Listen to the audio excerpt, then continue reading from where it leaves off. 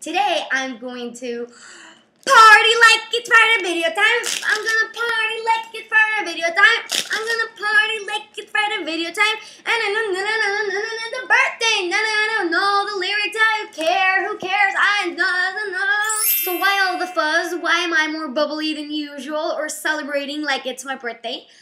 Well, it's because it's Heartmate's birthday this month, and I couldn't think of a better way to celebrate this blogiversary than to make this video today and share with all of you, my dear readers, my dear friends.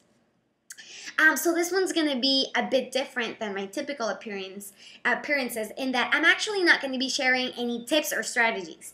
This one's even better, so stick around and you'll see what I mean.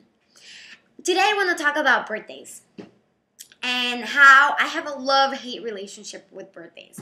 So on one hand, I love birthdays because there's a reason to buy helium balloons and whistles and blow candles and eat tons of yummy food.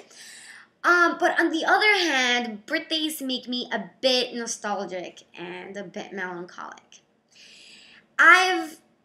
I've guessed over the years that it has something to do with my overachieving, perfectionist personality.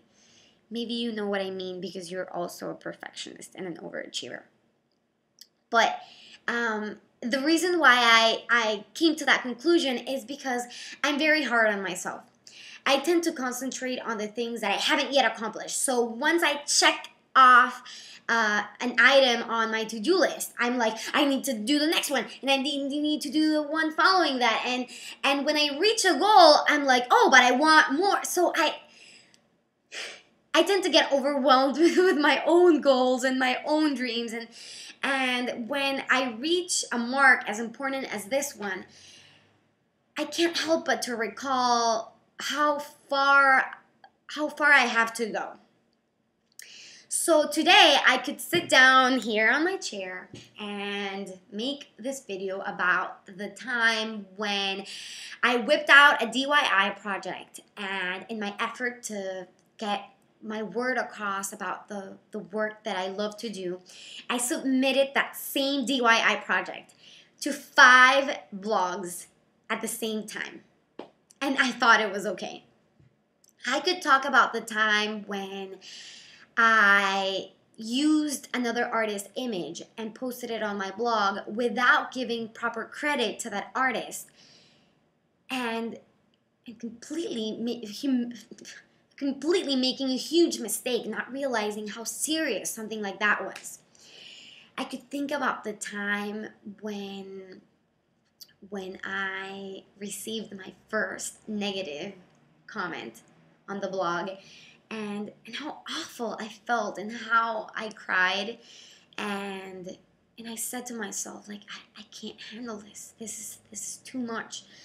I'm very sensitive, and I just thought I couldn't keep going because I thought I didn't have the skin to go on. I also remember the time when I said shit on national television and I couldn't sleep for a whole week because I thought I was going to get fired.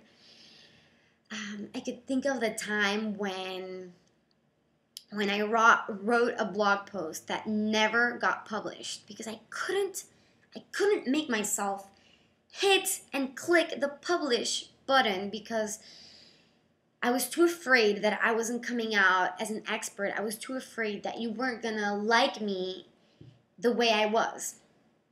So I put me off thinking that that was a smart move. And I could keep going on forever and ever about all the things I could talk about, all the silly mistakes, all the terrible mistakes, all the lessons I have learned in this journey. All the moments where I can stop and tell myself, Mayi, you're such an idiot. How could you? How could you?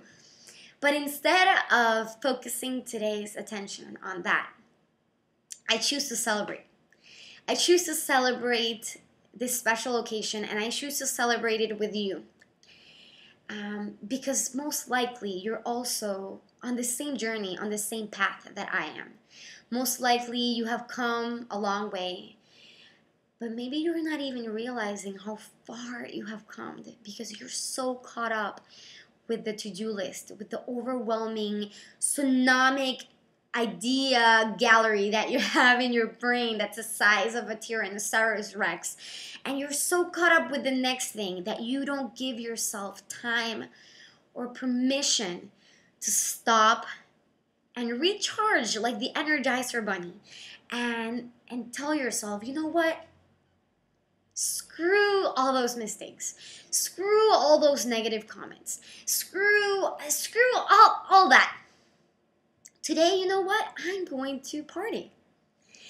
And today's video, if anything, I want you to get out of this that we all need a party. We all need a reason to party. We owe it to ourselves. If you are doing important work, if you are making a difference, if you are creating from the heart, and I hope you are, then again, you owe it to yourself, you owe it to your friends, you owe it to your family, you owe it to the cosmos, for God's sakes, to take time, to be happy, to dance, to throw virtual fireworks, to whatever it takes, to party like it's your birthday. So gather that party help kit. Gather the fan emails. Gather your amazing feedback. Gather those great comments that you know made your heart sing. Gather all of those experiences and forget the nasty ones. Forget the ones that put you down. Forget that. And today, make it all about you. Make it all about you being a supernova and a star. Today is your red carpet. And let me know how that feels like. Because maybe you're going to feel so good giving yourself permission to have that VIP treatment for yourself that you might be tempted to take out that party kit every single day, or every time that you go on this destructive mode of thinking about the terrible. Maybe the party makes you so happy, makes you so joyous, that it gives you all the momentum you need to check mark all those to-do lists, all those goals, and to take you even further. So give partying a shot, give celebrating a shot, and let me know how that goes. This was all for today. I'm actually gonna go party like it's my birthday. So I'll see you next Friday for another Friday video time. Bye-bye.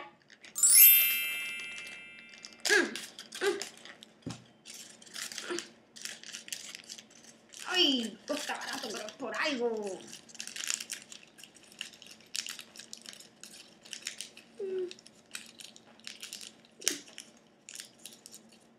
Okay.